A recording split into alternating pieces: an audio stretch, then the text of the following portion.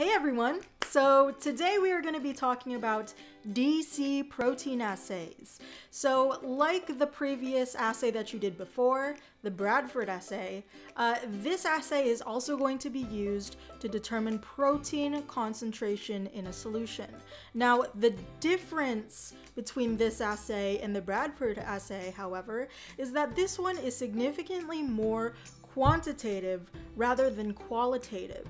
So you will be able to calculate the concentration of protein within your solution through this assay.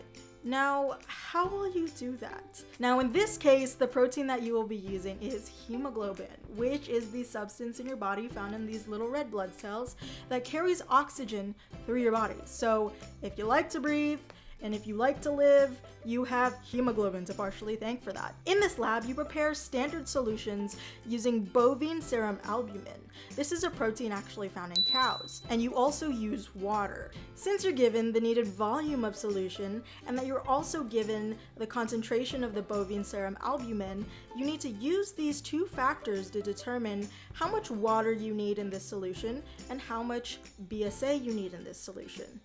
This is done through Beer's law. Beer's law is a relation concerning the absorption of radiant energy by an absorbing medium. To calculate for the amount of BSA and water you need to make the standards, you will be using the dilution equation, which is M1V1 equals M2V2. You will be using these standards to determine the protein concentration of an unknown solution of hemoglobin. Once you've obtained the absorbance values for your standards and also your unknowns, you'll be creating what is called a standard curve.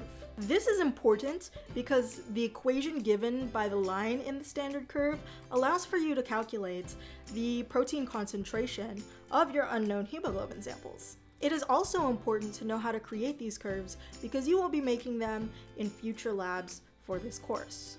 So enough chatter, let's get to the lab.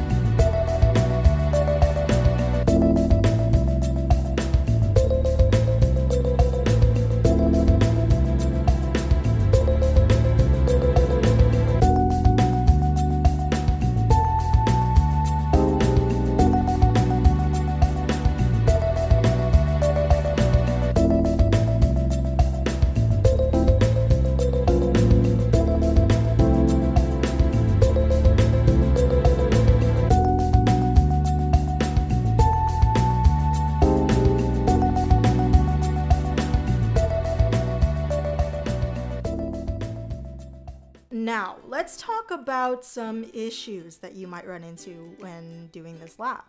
Well, you used the standard solutions, and you took the absorbance values, created a standard curve, then you are using that equation to determine the concentration of hemoglobin in your unknown samples. But what do you do if the absorbance values you obtained in the unknown solutions falls out of the standard range. Well, for the values that are negative, good news, you don't need to retake the absorption of the sample, just round it all up to 0 because this value is negligible for the lab. The values that are out of range on the higher side, you'll need to perform a 50-50 dilution. In this dilution, you will be preparing a new solution that is 1 part of the unknown hemoglobin solution that fell out of the range and 1 part water. You will then take the absorbance again for this new solution. Now, it is very important that when you calculate the concentration of this solution, that you multiply the obtained concentration value by 2. Why is this? Well, it's simply because the new solution that you created was half the concentration of your old one. So with that, I hope you found this all helpful and have fun in lab.